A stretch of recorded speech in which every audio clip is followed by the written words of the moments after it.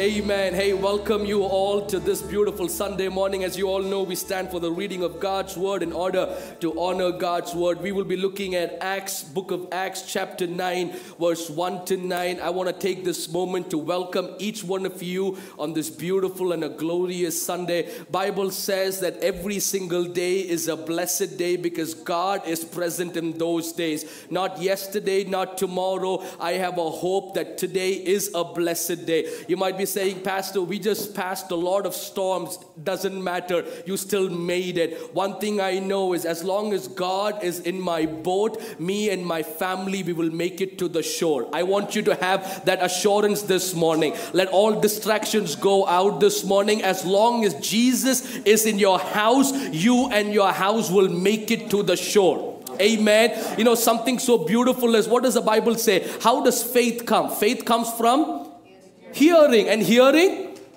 No, it is so beautiful. Bible does not say faith comes from what you heard. Many times we think, oh, it's the same Bible verse, it's the same story. But God says if you want faith to come into your life, it happens in the hearing and hearing daily of the Word of God. And therefore, we're going to walk into reading of the scripture. We're going to put it up on screen for those who do not have your Bible. We encourage you to get your Bibles with you. If not, don't worry, we got you covered. We're going to put it up on screens for you. The book of Acts chapter 9, verse 1 to 9. Shall we read that together? If you've got it, shout a hallelujah. There you go. So let's read that together. Then Saul, still breathing threats and murder against the disciples of the Lord, went to the high priest and asked letters from him to the synagogues of Damascus, so that if he found any who were of the way, whether men or women, he might bring them bound to Jerusalem. As he journeyed, he came near Damascus, and suddenly a light shone around him from heaven. Then he fell to the ground and heard a voice saying to him, Saul, Saul. The voice of the Lord, so it became mute.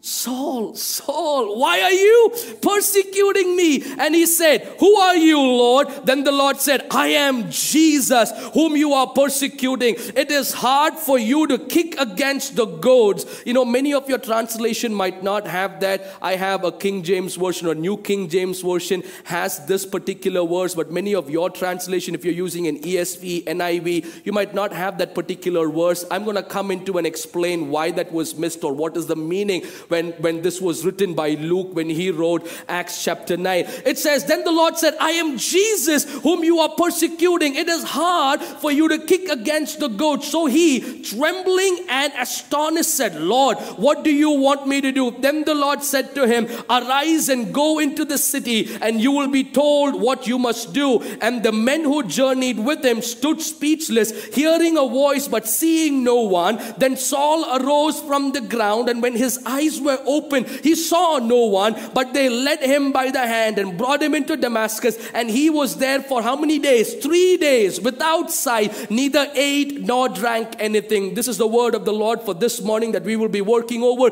May God bless the hearing of his word. You may be seated in the house of the Lord. Hallelujah. May God bless each one of us. If you don't mind, just look at your neighbor and say, it is so good to see you again. It could be your spouse, but it's okay. Just tell them. Just tell them. Yes, it is good to see you in the house of the Lord. For all of you who are here for the first time, I would love to welcome you for our English service. It is a joy to see you this morning and to be in the land of the living and worship a living God. Worship a living God. Hey, whenever we say, just look at your neighbor and say hi and bye, just take 40 seconds and not after that. You know, sometimes it becomes like the primary school. Then the teacher will have to say, hey, come back to the class. You know, sometimes it becomes a distraction out there. But let's get back into the house of, are you okay with me this morning? Right? Are you not okay with me this morning? We are okay. Okay, so that is good. I just wanted to make sure that because I am under the weather, I am hoping you guys are not under the weather. Whatever is the weather, I know that God is over here. So hey, you know, we've got this whole month that we are looking into, a series called as Unknown. You know, because we don't know our tomorrow and we do not know what our future holds in our life, certainly there are so many uncertainties that come into our life. There are so many situations that we cannot plan for. Many of us who are are striving for perfection in our life. We want to plan things way ahead of time. People want to plan by 35, they want to get married. No, actually people want to plan by 25, they want to get married. By 30, they want to have 2 kids. By 35, they want to buy their huge house. So there are a lot of plans that happens. When their plans does not happen and work out in their timelines, what happens is people start doubting themselves. And because they start doubting themselves, they also start doubting God. They feel that God is not present in midst of what is happening in their life. Only if you and I can submit our plans in the hands of the Lord, who is a perfect planner. The last person that I would want to plan is myself for my life. I would just give it into the hands of the Lord and say, God, you know what? You plan my tomorrow because you have the best interest for me. You have the best interest for my family. That's the God that we serve. There are 4 things each Sunday that we are going to look into. We started last week with unknown, idols. Today we are going to look at the unknown interruptions. That's what we're going to focus on. Unknown interruption. In the next 2 weeks, unknown identities and unknown influences. How all of these unknowns, when it is coming to the knowns of our life, we don't know how to handle them. We did not know how to handle some of our unknown idols. Why do we have idols? Because we've got insecurity. Why do we have insecurity? Because we are not secure in the one who has called you and me. Right? That is why we create our own small idols. Idols of self-esteem, idols of pride, idols of ego, idols of social media. So many things that we create because we do not realize in whom you and I are secure in whom our future is secured in. Just because you couldn't make a particular exam does not mean God hates you. It just means that you might have to put a little more hard work and you're going to see the fruit of it. Not everything, every time is about God. Something sometimes is about us also. We got to put in our hard work, but submit our hard work in the hands of the Lord. And my Bible says He will establish your ways. Today what we are looking at is unknown interruptions. I don't know anybody who likes interruptions. You can have several kinds of interruptions. Small, big, it will come in different sizes, it will come in different ages. It would come in 2 specific genders, male or female. God only created 2 genders, so I only know to speak about 2 genders. It will only come in 2 genders, male or female. Interruptions can be of many sort, and we don't know how to handle our interruptions. Example, you have a tired Sunday morning and you go to Starbucks and you tell the barista you need a brown sugar oat milk shaken espresso, and the barista looks at you and says, we don't have a brown sugar oat milk shaken espresso. Imagine how you feel. Right? I don't know. Many of you, I don't know if you guys drink a brown sugar. Okay, anyways, that's such a tongue twister for me because I had to learn that whole order myself. One of my friends, when he gave me his order, some of these guys, when they order some of the stuff, you know, they have so many specifications and customizable specifications. I am in awe when these guys order their coffee. Imagine your barista looks at you and say, hey, there is an interruption. We don't have your coffee. How are you going to deal with it? Suddenly, your family is going well. Things are journeying well. All of a sudden, it's hit with a sickness. How do you handle those interruptions? Hey, your education was going well, but all of a sudden, because of things that happened in your life, you were not able to concentrate on it and you could not make it through. How do you handle your interruption? You thought that your timelines were perfect, but maybe it did not match the timelines of heaven. How do you handle those interruptions? I want the church to listen to this very carefully. Interruptions always does not mean disruptions. It can actually mean directions to your destination. Can I repeat myself? Interruptions always does not mean disruption, which is a plan of God. Absolutely not. God never intends anything for our harm. He never intends anything for our harm. I want you to believe that if any plan that God has for you, it is for our good. The last I checked my Bible says everything good comes from the Lord. Anything and everything good. My family which is good, that is from the Lord. My education which is good, that is from the Lord. My church which is good, that is from the Lord. You and I that we are together, that is from the Lord. Anything good comes from the Lord. But you would often have interruptions in your life because that's life. Not every day is a Sunday, even though you want it to be a Sunday, even though all you want to do is just go back home, put a throw on yourself, have some popcorn in your hand and watch Netflix. Maybe every Sunday, every day is not a Sunday. You've got life. There is Monday through Saturday. There is a grind that we go through. There is a season that we go through. But I want you to be rest assured, in every season, one person who's going to be constantly with you is Christ Jesus. And that is why we show up on a Sunday to worship Him in a community, but Monday to Saturday we praise Him in midst of our miseries. Hallelujah. In midst of those interruptions, it is up to you if you want to take your interruptions as a distraction or a direction. Can I introduce you to a story? A beautiful lady who was born in Netherlands. In Netherlands, she was from a Dutch family, born to a watchmaker.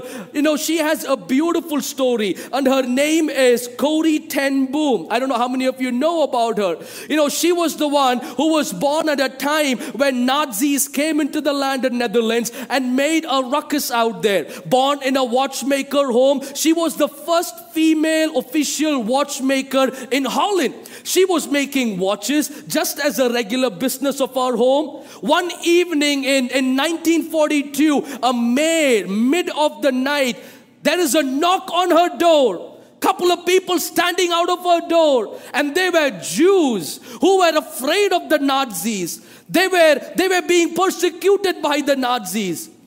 All this lady did is she could decide the interruption of her life to be a distraction from the supper that she was going to have with her family, or a direction where God was leading her. You and I get to decide the interruptions of our life. That could be in marriage. That could be in your personal life. You and I get to choose, hey God, are you in midst of those interruptions trying to use me to make a blessing out of me? Because not every story about you, is about through you. I don't know if you and I realize that. God uses human beings in midst of human beings to make a difference in the life of human beings. Sometimes we live in a superficial kind of a world. We watch a lot of Star Wars probably. We watch a lot of comic movies probably. And we expect God to show up in a comic way. Hey, if God needs to be, He would show up in those ways. But I don't think God would use a comic way to show up in the lives of human beings when He can use you and me to make that difference. So every story in our life, every frame in our life, it ain't about just us. It is about through us, where God wants to make His glory extend in this earth. She decided that day to open her house. Almost 6 people were hid in her basement. And because of that, she was captured by the Nazis, put up in the concentration camp. When she got out of the concentration camp is when she wrote the book, The Hidden Place. I love that book. You got to if you can get a hand on that book, you would be encouraged. And this is what she says, and allow me to quote it. She says in the Hiding Place book, the measures of a life, after all, is not its duration. She says it's its donation. Allow me to repeat that. Corrie says the measure of a life, after all, is not in its duration, but it is in its donation. It does not matter how many years we lived. It matters how many lives we transformed in the years we lived. It matters how many people we were able to encourage in the moments we lived. It matters how many people we were able to stand with in the thicks and the thin when we had an opportunity in our life. You and I can choose the interruptions of our life to be as a complete addendum of a period, or you and I can choose for it to be a comma. You can write a story from the interruptions of your life. But how do we know how to deal with those interruptions? Because we have tried putting our trust on chariots. We have tried putting our trust on horses. We have put our trust on government. Nothing seems to be working. Nothing seems to be coming on our side. We don't know who's going to help us. And that is when the psalmist says, my help comes from the creator of heaven and the earth. How do you take your interruptions? The question that we got to ask ourselves is, in midst of the interruptions of our life, how do we respond to it?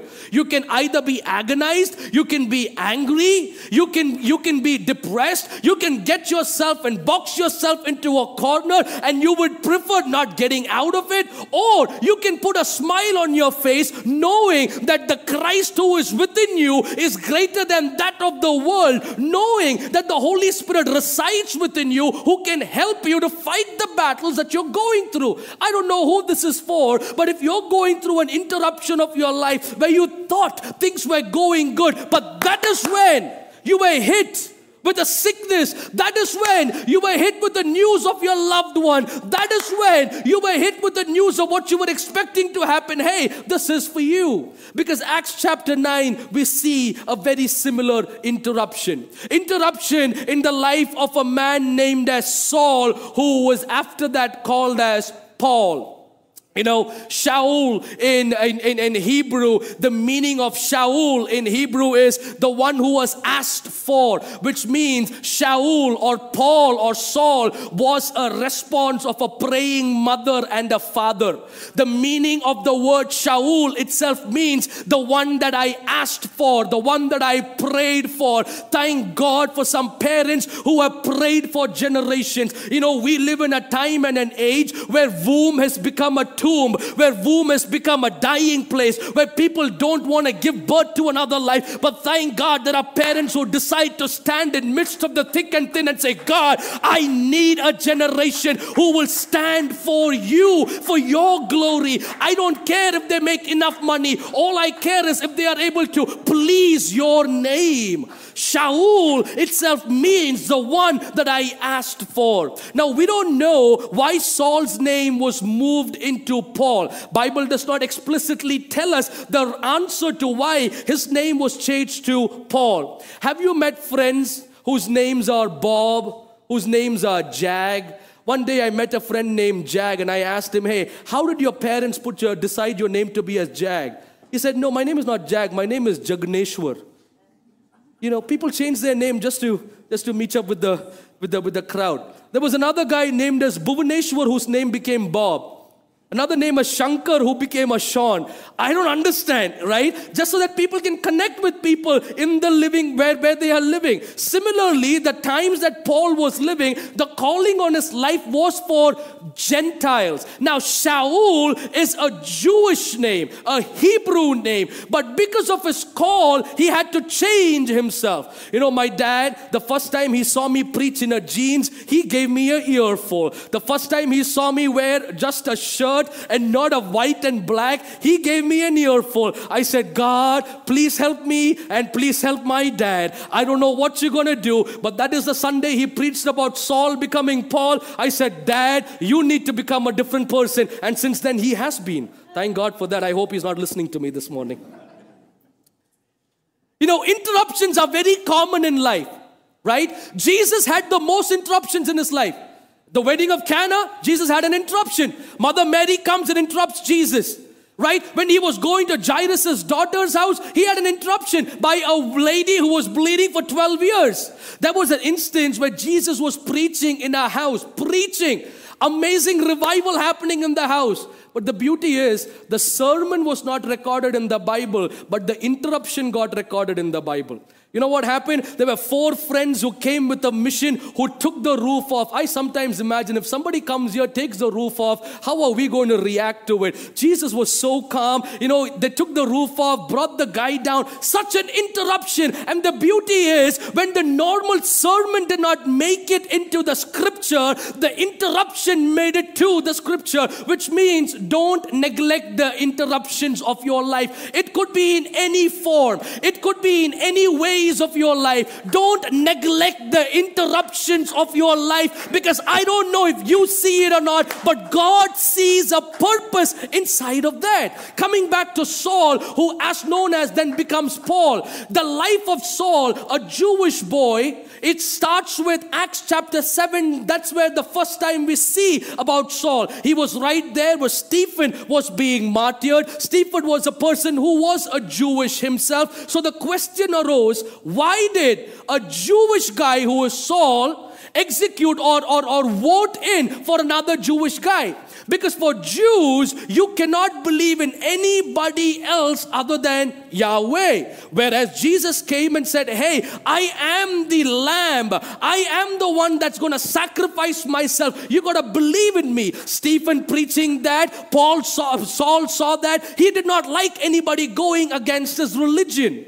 Sometimes we got to look at our lives, the interruptions that happen in our life. Is there a reason behind it or not? So Paul is on a journey. Allow me to use the word Paul going forth and not Shaul or not Saul throughout the whole of the time that we're going to be spending. Paul takes up on a journey to kill anybody who is going against his religion, who is going against his faith. He goes to the high priest, he goes to the people over there, he goes to the government and he says, give me that letter. I am going to go. I'm going to go to Damascus. I hear there are a Christ-centered people who call themselves a celebration church, who are always praying, who are always smiling. On a Sunday especially, they keep smiling at the preacher when they don't want to smile also. I got to go and bind them in. God knocks some sense in our lives. Hallelujah.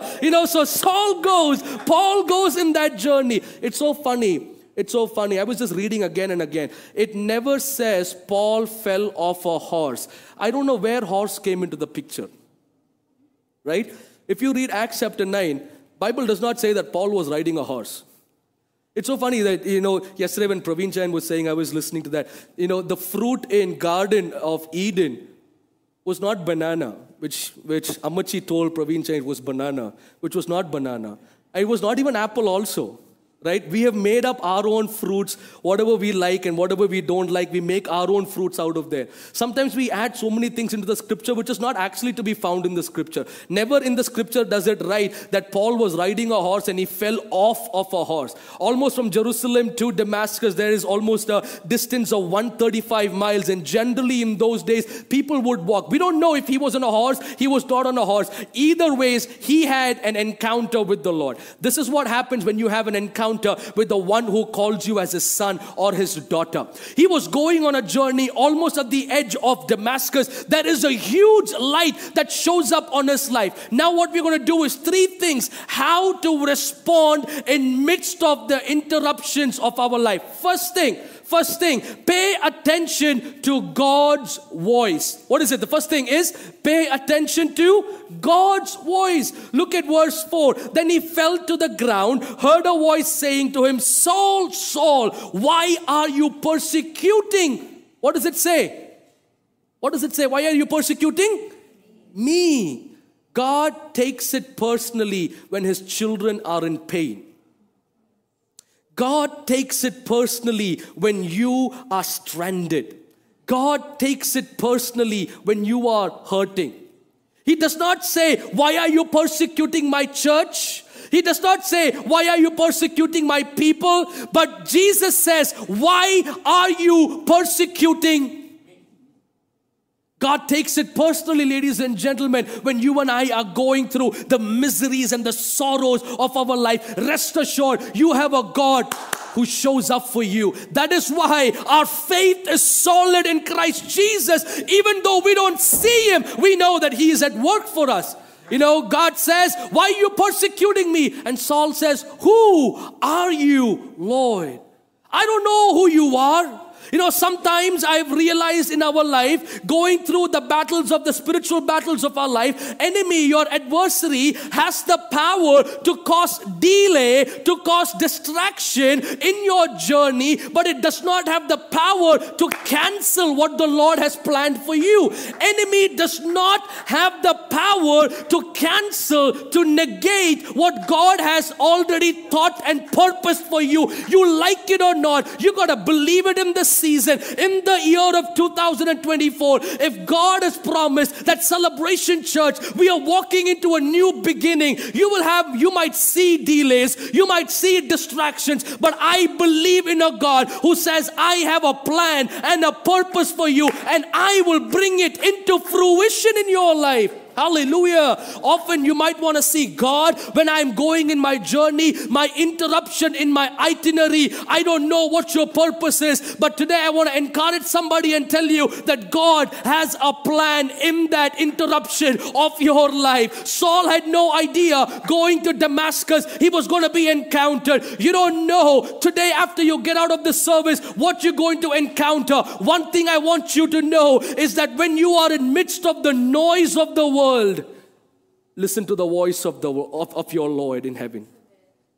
Oftentimes we are crowded with the noise of so many people around us, noise of expectations around us, noise of perfectionism around us, noise of where we got to be according to what the society says around us. Only if you could focus where the Lord is trying to communicate to you and say, hey, don't you worry, son, don't you worry, daughter, I got a better future for you. I got your tomorrow covered. Why are you worrying? Why do you go to carry your burdens by yourself? You know, often I have realized we come to church knowing that we can cast all our burdens unto the Lord.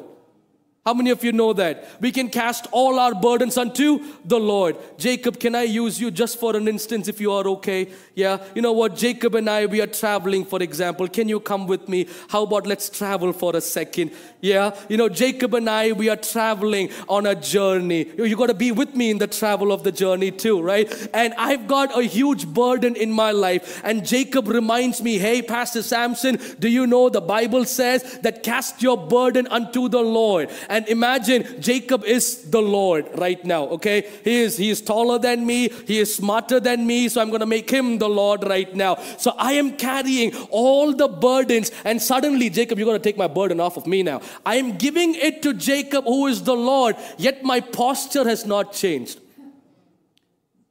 That's how many of us are. That's how many of us, you like, thank you. I'll take my burden back. That's how, unfortunately, many of our life structures have become. We give it to the Lord, yet our mindset have not changed. We give it to the Lord, yet our postures have not changed. Only if you and I can give it unto the Lord, knowing, rest assured that He has got it. God, I don't know what the next scan is going to be. He has got it. I don't know when the next surgery is going to be. Hey, He has got it. Because I know something. Yesterday, Pastor Alex and I, we were praying. You know, sometimes doctors don't know what happens in your body because they were not the one who created your body. It is your God who created your body. And therefore, yes, I know medical team are there to help us out. Sometimes they don't know what's happening, but I would walk into the presence of my Almighty God who knows, who breathed His life in me, who made every organ in my body. Only if you and I could trust in Him, ladies and gentlemen.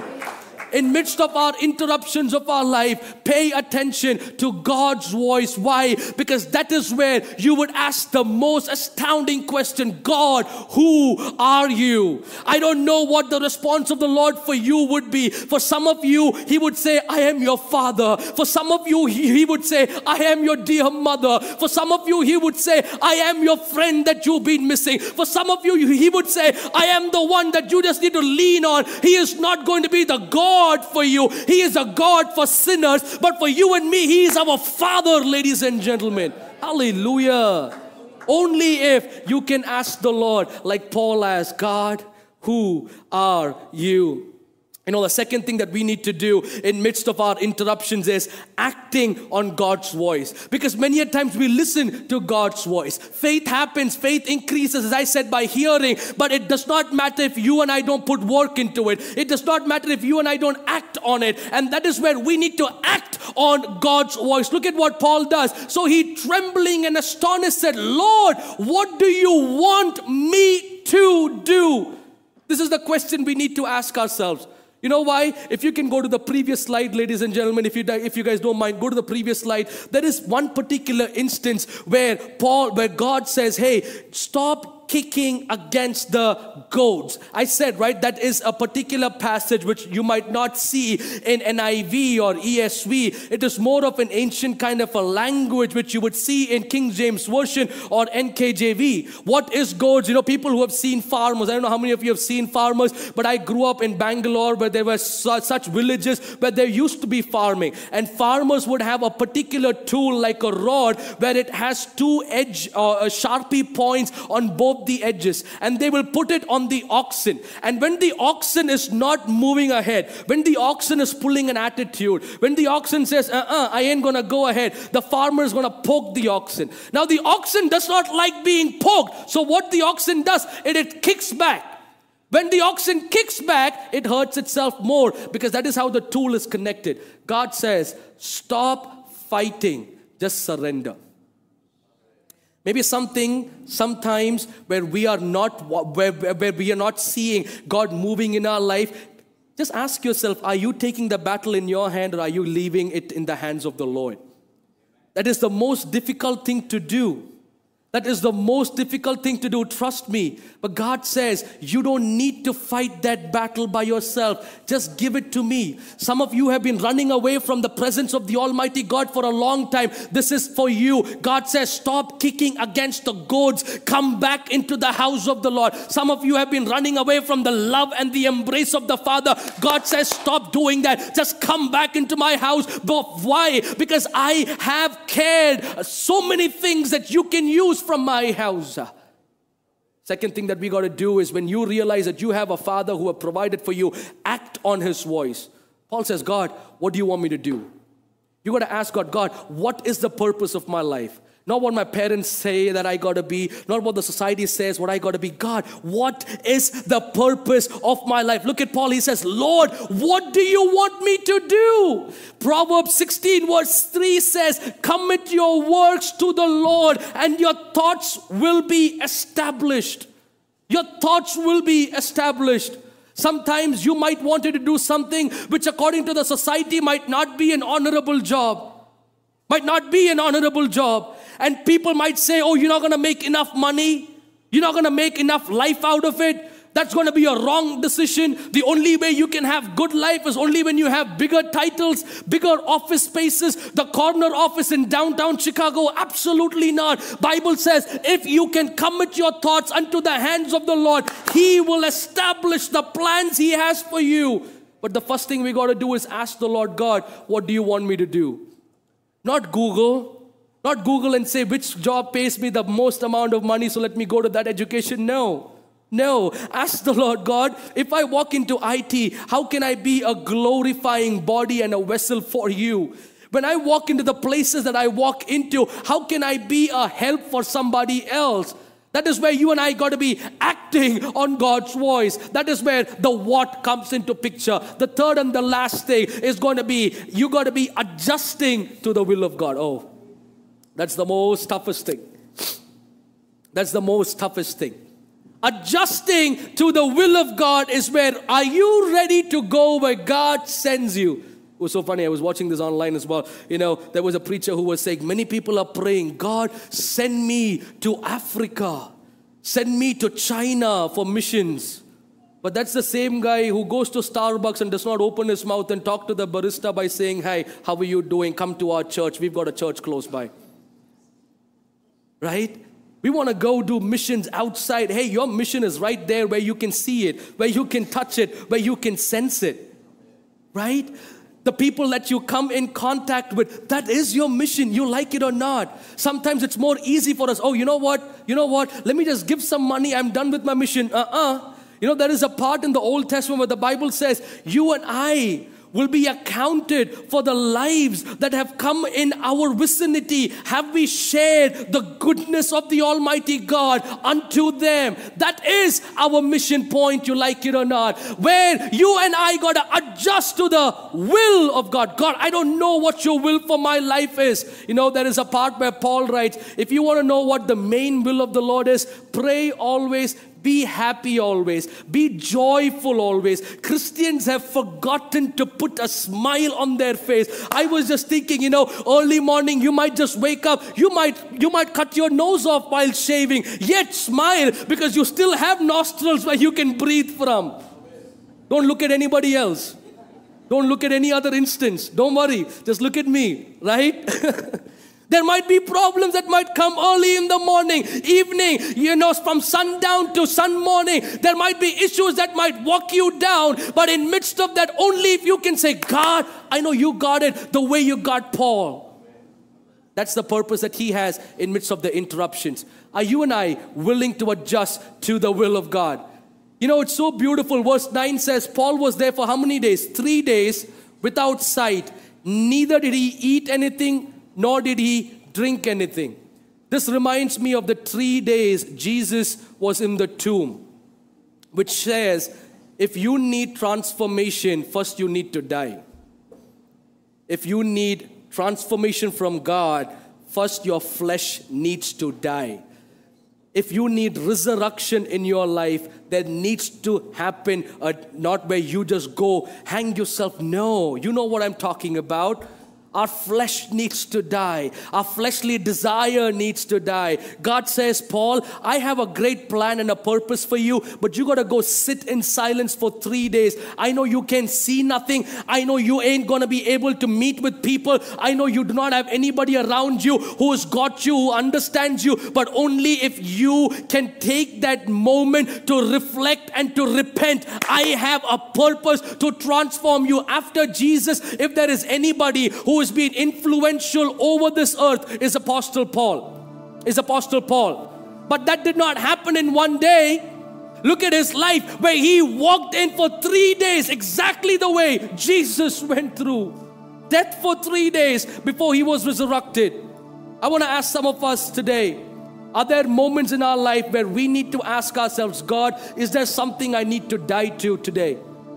Is there something that I need to let go of this morning? Is there something that I need to pursue more than what I've been holding on to? Is there something that I need to have in my heart more than what I already have in my heart? Is there some other treasures that have taken over my heart more than your presence in my life? You want to be transformational, you got to go through the process of death the way Paul went through the process of death. Sometimes we don't have the strength to face the adversities of our life. You know why? Because we have not gone through the full fruition of death and walking into resurrection. The reason I say that is because we don't like our plans being messed up.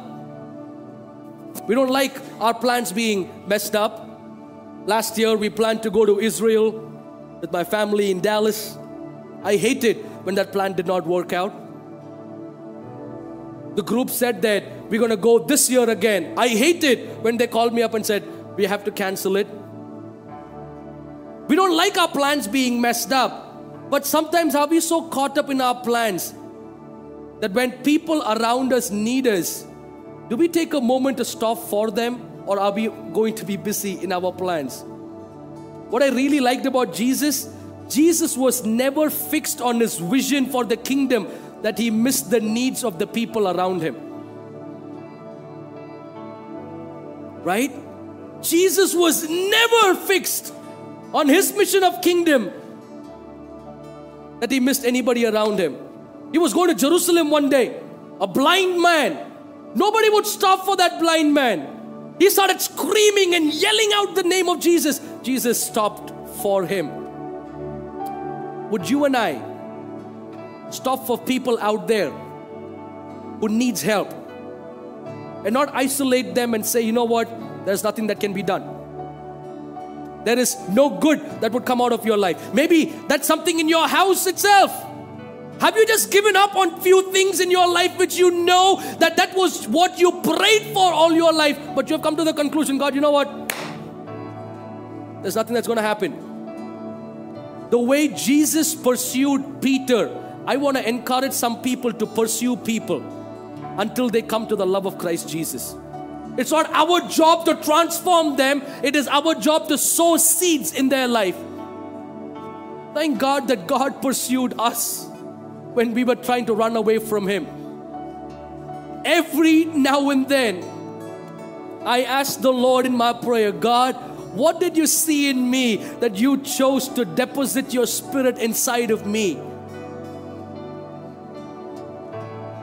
Only if you and I, in midst of that interruption, not take those interruptions as distraction, not take those interruptions as where God is trying to derail you, but take it as a moment of direction where you can walk into the destiny God has, not without Him. Therefore, stop, ask the Lord attentively, God, what do you want me to act on? And where do you want me to adjust my path on? Do you want me to adjust my attitude? Here I am. Do you want me to adjust the way I think? Here I am. Do you want me to adjust the things that I see? Here I am. Do you want me to adjust the way I speak? Here I am. Do you want me to adjust the way I behave? God, here I am. Do you want me to adjust the way I give? God, here I am. Do you want me to adjust the way I need to be in fellowship with my community? God, here I am. Here I am. I request the church to rise up in your feet this morning.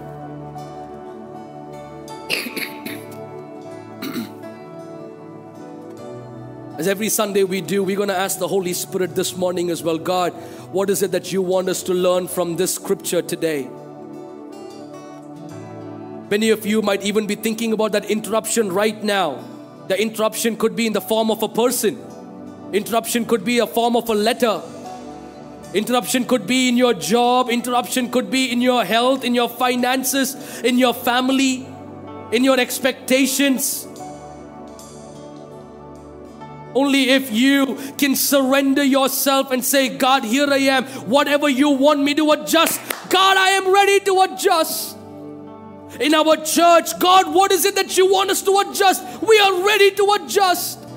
What is the point of praising you if you ain't there? What is the point of speaking about you if you ain't there? God, what is the point of worshiping you in our house if you ain't there? God, what we want is not religiosity. What we want is genuine love where we pursue you in our life, oh God. With job, no job, we don't care, oh God, as long as you are with us. We have food, we have no food, we don't care as long as you are with us. How many of you would dare to say, God, send me where you want me to go, but make sure, oh God, that you mend me, oh Lord. You break me, oh God. You make me as a vessel honorable unto you. These are not easy words for us to say, because God will really break us if there are things that needs to be broken, ladies and gentlemen.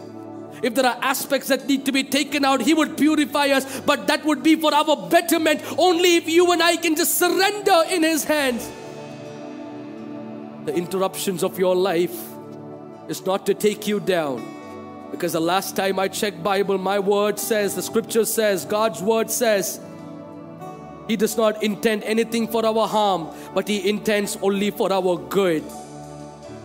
And therefore, Holy Spirit, we come to you as a community of faith today, asking what is it that you want us to learn from your scripture today. We've got these unknown interruptions where we don't know what's going to come up next, where we don't know how our tomorrow is going to be. But in midst of those unknown interruptions, oh God, the way Paul had a transformation, we ask unto you, oh God, that you would transform our thoughts, you would transform our behavior, you would transform our life, oh God. We pray, your Father in heaven, that circumstances around the families, circumstances around individuals, you will help us to see ahead of it, oh God. From the sight that you see, help us to see what you have planned for us and surrender ourselves, trusting you 100% to God. Help us this morning in order to claim what you have given in our life. The promises that are delayed, we ask unto you, oh God, we'd see the fruition in the name of Jesus. If there are enemies trying to delay the promises of the Almighty God which you have deposited for us, the way Daniel chapter 9, we see a battle that happened. We pray fervently, oh God, the promises for church, the promises for families, the promises for individuals in the name of Jesus will come into fruition, oh Father in heaven. The glory is unto you, and we bless your name. Thank you for hearing our prayer. In Jesus' loving and gracious name we pray. Come on, church, shout an amen. Shout an amen. Give a clap offering unto the Lord. We're walking to the next set of worship and to giving unto the Lord. God bless us.